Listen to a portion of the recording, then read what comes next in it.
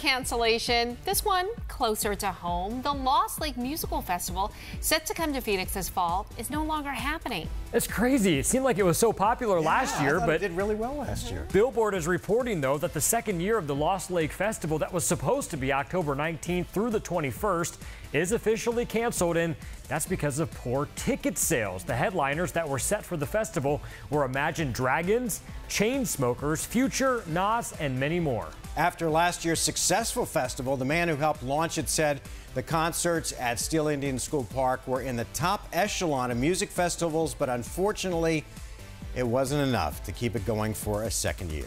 So surprising, because they really did have great musical acts. They did. Imagine Dragons? I know. Even I know who they are. Like I said, you're so hip, Mark.